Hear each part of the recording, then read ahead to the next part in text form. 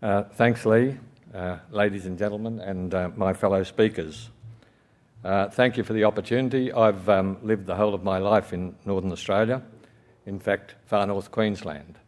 I hate to say it, Sandra, but I've always seen the Tropic of Capricorn as down south.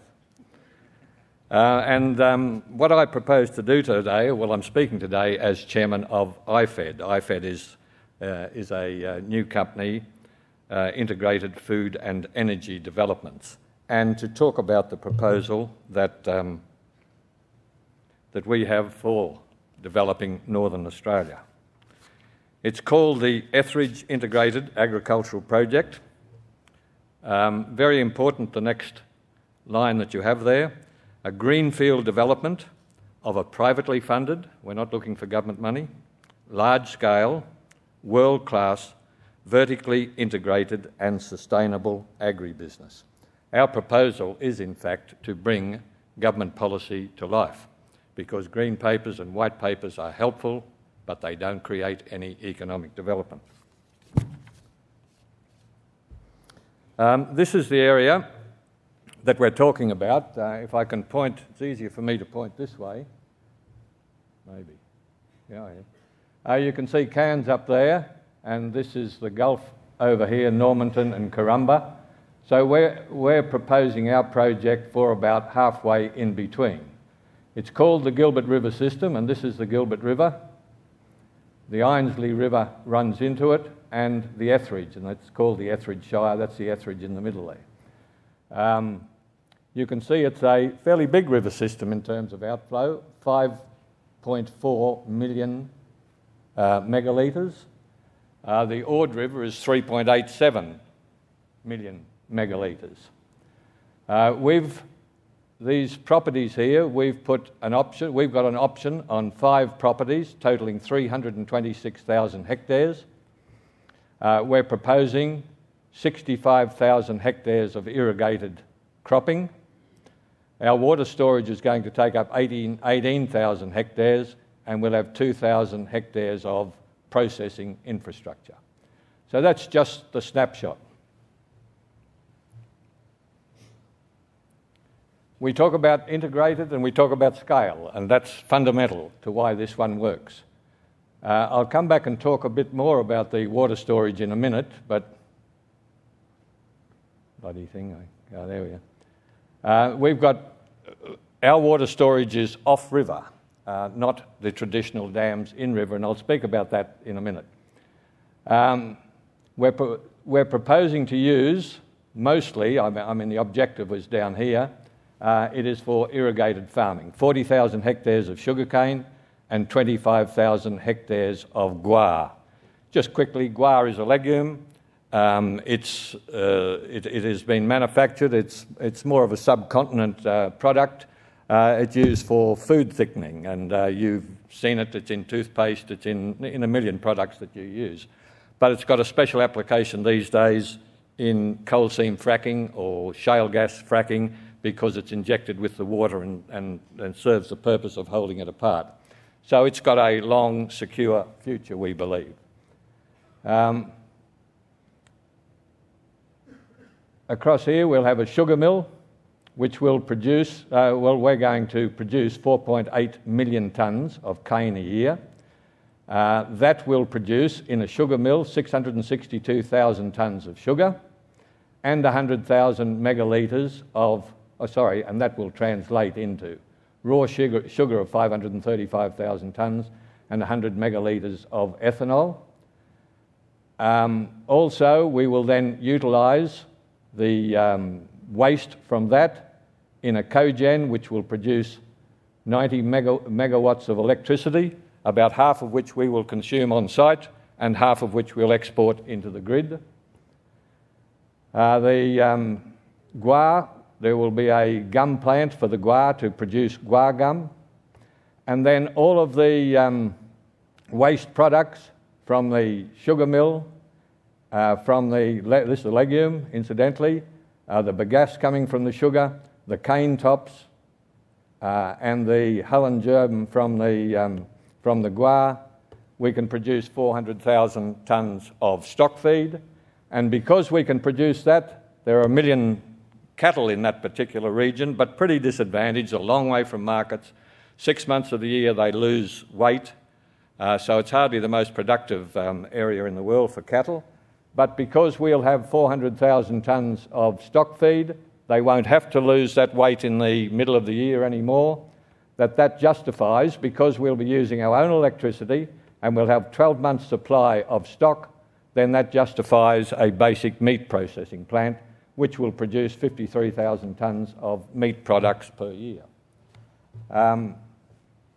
So you can see fundamentally what we mean by integration, that the waste from one process becomes the feedstock for another process, and that's what underpins, as well as the scale. Just to go back to the water storage, this is the same region. This is the Etheridge. This is the Etheridge. That's the Ainslie, and this is the Gilbert River, and they all come together just down on the west side. So this is one of the Gulf rivers, but they actually flow from east to west rather than south to north. But one of those that was one of the systems studied in that recent study by CSIRO. We're proposing off-river storages. This topography is God-given for water storage, I kid you not. That particular we'll have an off-take here in the Etheridge River. That storage there is 1.6 million megalitres, about the size of Wivenhoe Dam. But the beauty of it is that it's it will average 14 metres deep, which is about twice the depth of most of the water storages in Queensland, the Burdekin Dam, what have you. And of course that's very valuable in terms of minimising evaporation. We'll have a channel system that will take it to a 400,000 megalitre storage here, and we'll take a bit more water we're proposing to take a bit more water from the Etheridge River, and that's what feeds into the cropping area. Now all of those green, yellow, red and so forth, they are 40 hectare blocks of irrigated land. In fact, it looks fairly small looking at it there, but there's 1,250 40 hectare blocks of land, irrigated land there. So that's fundamentally it. As I said, this storage is at the base of the range, and very large areas that with relatively simple dams, if you like, we can store an enormous amount of water.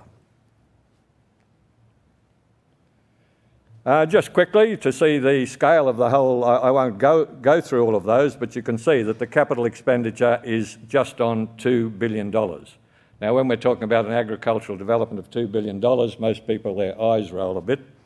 But if you're talking a $2 billion mining venture or coal seam gas, it's a bit ho-hum.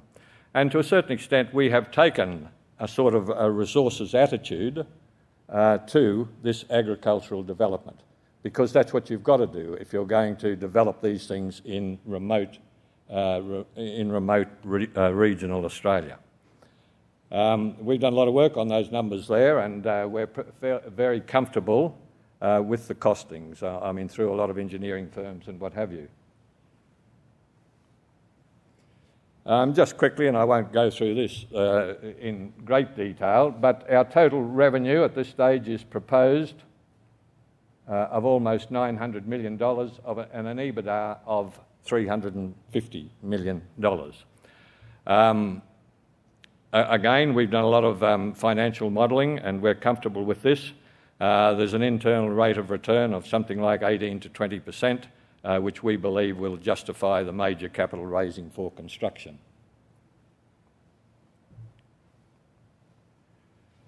Sustainability, people always say, gee, something this big, what are you doing to the environment? Well, we think that this is the most sustainable of projects that it is possible to envisage. Unlike extractive industries, it goes on forever. It doesn't run out, the resource doesn't run out. From the point of view of carbon sustainability, we will operate completely on renewable energy. We manufacture our own electricity, and not only do we operate entirely on renewable energy, we export renewable energy into the grid. In terms of ethanol, we will produce, the volume of ethanol that we produce equals about 9 times of the liquid fuels that we will consume in this whole operation. So from a carbon point of view, we are very sustainable. Ecological sustainability, we are proposing to harvest just 10% of the total flow of the Gilbert River system. We are proposing about 550,000 megalitres per annum consumption, and that includes evaporation. And I pointed out in an earlier slide that the average annual flow for the Gilbert River system is 5.4 million megalitres. Off-river water storage is much more sustainable in our view than the traditional dams, because off-river we harvest from the very big flows. Dams in the river take all the small flows, and by the time you get to the big flow, that all goes downstream. And from maintaining the ecology of the river system, we argue that off-river is much more sustainable.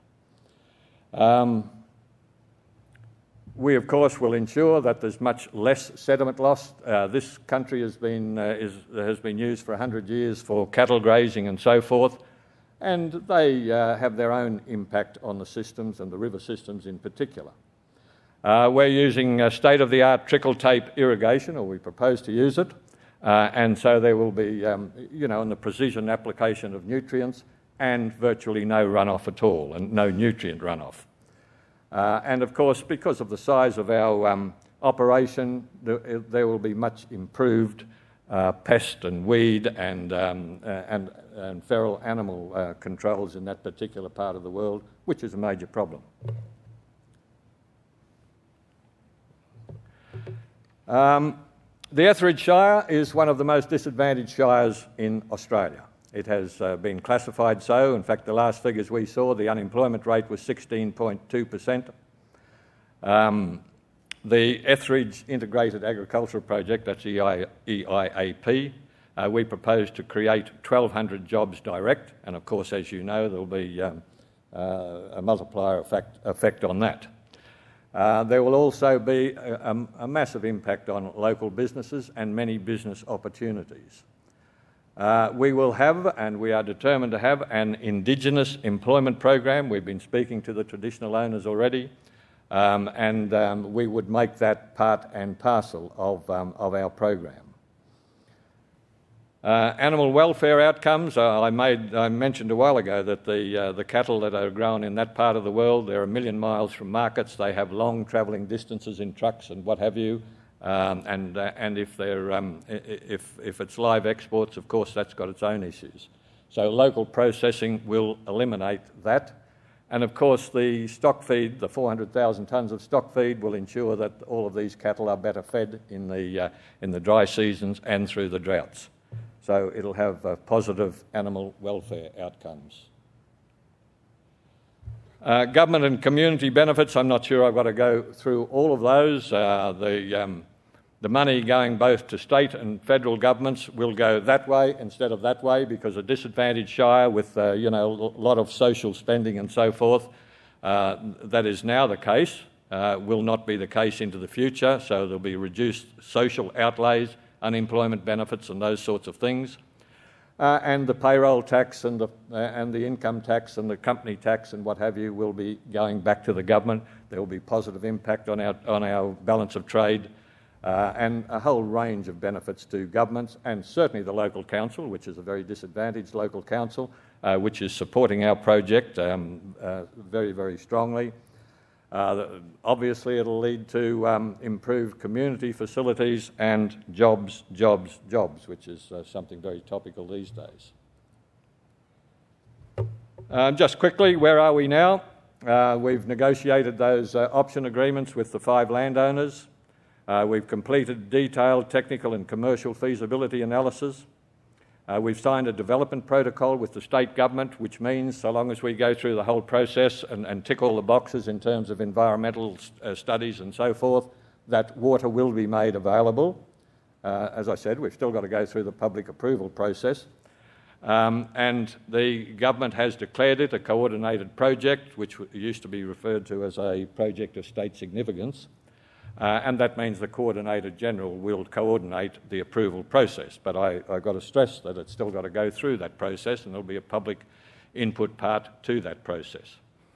And we're out in the market now raising pre-construction capital to take it through that approval and take us to bankable feasibility. Okay, we've had these projects before. I won't go through them, but there's some that come to mind, and nearly always, well, have always, these massive projects that we're going to build in Northern Australia have virtually all failed. So what's different this time? Scale. I'll keep talking about scale, but to develop agriculture in isolated parts of Northern Australia, you need the scale to justify all of the processing infrastructure. If it's too small, I mean, if the government come back to us and said, well, you can do this, but you're only half the size, it doesn't work. It's got to be big enough to have a sugar mill and to have its own, all the different processing plants. So scale gives us the processing architecture. Economies of scale are always important themselves in every way, that because you can do things cheaper if you're large. It gives you market power, and market power goes both ways. It gives you market, you know, the story these days about Coles and Woolworths and farmers not having the market power. If you're this large, you can look those kind of people in the eyes. But market power is also important when you're looking for inputs, you know, acquiring inputs, whether it's fertiliser or whatever it happens to be. Market power is very important. We're big enough to do our own in-house research. In the past, you know, when I was growing up, it was always the government did all the research and the extension and so forth. They are withdrawing from that increasingly. You've got to be big enough to do your own. And we would have a strong capital base, which means that, you know, the droughts and so forth that were there in the past, you can tolerate those. Integration, there's two parts to the integration. I call that integration one. But that is the farming and the processing is completely aligned. I mean, what went wrong in the Ord is they built a sugar mill and then you had all of these small farmers and the water was separate again too, and they were variable and unreliable as suppliers to the sugar mill because they all had different objectives. This is just the one farm and the one processing plant, and all of the outcomes are perfectly aligned and absolutely essential to make it work. Integration too is what I spoke about before, the fact that the waste from one part of one process becomes the feedstock for another one. And it's just extraordinary, the way in which they go together. I think I may have left out, I didn't go back up to the top before, but we're also, and this wasn't even part of our thinking, is we're looking at red claw or aquaculture. We've got all this water. Red claw is a small lobster, which is native to this particular part of the world and a great delicacy. And gee, the way in which it fits in is just quite extraordinary, because our bioprocessing treatment of our wastewater produces nutrient which is very valuable in feeding fish, or particularly red claw, because I understand it's not a protein-based, it's a carbohydrate-based animal. And then the flip side of that is when they've finished with the water, it's got added nutrients in it which are very valuable for our farm. So in its own way, it's potentially a very valuable add-on. It was something that somebody's come to us and said, have you thought about this? And the more we look at it, the better it looks. But yes, it's still big and still ambitious. Off-the-shelf farming, I've got that. Why do we grow sugarcane? Good question. Well, one of the reasons we grow it, I mean, we looked at a lot of them and the gross margins and what have you. The beauty of sugarcane is the waste products and what we can do with them, you know, the generating of electricity, the cogen and what have you. But also the world knows that we in North Queensland can grow sugar. And when we're out in the capital markets raising funds, we'll say we're growing sugar and they will understand. And we've done all our numbers based on the Burdekin. It's very similar, but it's not that far from Mareeba Dimbula either, where there is a substantial sugarcane industry now since the tobacco industry has closed down. So it's off-the-shelf farming. There's nothing new about growing sugar. At this scale there is, but that makes it better. And off-the-shelf processing technology. I mean, sugar farms and abattoir, sugar mills and so forth, they're there. We know how to build them. We know the people that do build them. So it's really off-the-shelf processing technology. Not a great lot of risk.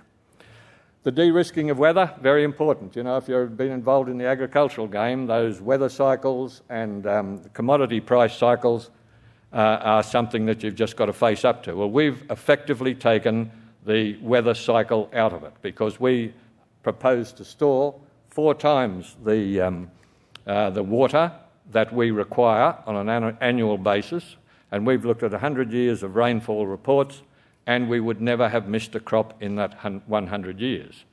And the flip side is, where all the sugar's grown in Queensland, in the cyclone belt, we're far enough inland not to be have problems with cyclones. So we've almost taken the weather equation out of it, which is pretty unusual in an agricultural process. The innovative water storage, we've found that we can store 3 times as much water at half the cost as traditional in-river storage, and much more ecologically sustainable as well. And I put that last one down, sunshine, soil and water. We forget sunshine sometimes as an important ingredient in agriculture. Now sunshine of course can be a nuisance if you haven't got water, but if you've got water, if you've got sunshine and you've got soil, and the CSIRO report said there's plenty of soil, plenty of all of those, then that's the stuff of agriculture. CSIRO report, we got a fair bit of negative comments because people read that very quickly and sort of said, well, you know, that proves there's not enough land and you know, the numbers don't stack up. But really, that's the Flinders and Gilbert River assessments that Peter spoke about before. They analysed what we call the old model, in-river water storages. The business model, they just looked at the smaller scale and pre-farm gate, not processing, and the separation of the water, the farming and the processing. And they proved it didn't work. We knew it didn't work. You've got to do it different. As I said, if we keep doing what we always did, we'll get what we always got. But it was a great report, so I don't want to sound like I'm negative about it because this whole of river catchment analysis which they've done is absolutely invaluable to us, and all of the information there is absolutely valuable. Water allocation is the crux of it all. We've got to determine, and we've been saying this to government, and I think they understand it, but do we allocate water to deliver the maximum economic benefit and jobs per megalitre? I had a number here which we'd worked out, that our income is $1,580 per megalitre of water harvested. And if we use an appropriate multiplier, we will generate additional national income of $3,600 per megalitre of water diverted. You cannot do that with small-scale farming. So my question is, do we allocate water to get that economic benefit, to create those jobs, or do we allocate it for political expediency? Because in those isolated areas, fragmented water allocations really don't create any great economic benefit. They can't create all of the architecture, processing infrastructure and what have you that is needed to create something of real value. We need a change. We need a change in mindset, and that's the mindset I've been talking about. The size and the scale and the integration. Different than what we've done it ever. We need a change in policy. Water policy, we're getting great support from the Queensland Government, but there was no proven or existing pathway for us to prove that we had a great project, that it was sustainable, that it's environmentally okay, and to be allocated water at the end. So we could go through all that and there's no pathway to a water allocation, as there is in the resources industry. You know, if you're wanting to start off a coal, move from an exploration permit to a mining permit, there was a pathway. You still had to do the environmental impact studies and what have you, but there was a pathway. There was none. There was none in this regard. But that development protocol and the negotiations we've been having and the coordinated and the government's willingness to change some of these policies means that we can get there. But there, and Peter made reference to land tenure, there's a whole lot of policies out there that really need updating and changing to accommodate new ways of doing things. Regulations, well, no matter what game you're in Australia at present, it's a regulatory nightmare.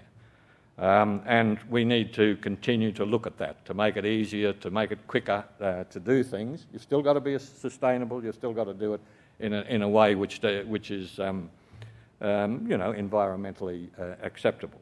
But, gee, some of those regulations go on forever. And finally, incentives. Obviously I'm talking about tax. We need to look at, if governments are serious about developing the north and agriculture, we need to look at tax regimes, tax incentives. I mean, David Hassam is here, and myself and another two or three others. We've put all this money in ourselves so far, the seed funding, and that's all come from after-tax income. We cannot expect to get a return on that for at least 6 years. We are now out in the market and one of our people, our CEO, he's a 40-year-old. He's at the height of his earning power. He's been 18 months now full-time on this project without earning a cent. You can imagine the lack of tranquility in his boudoir these days when he goes home and the partner says, well, we wouldn't mind a few, I'm talking money. And now we're out trying to raise 15 million. I call that venture capital. It's fairly high risk. This has never been done before. It's a green field. Everybody gets a bit cynical.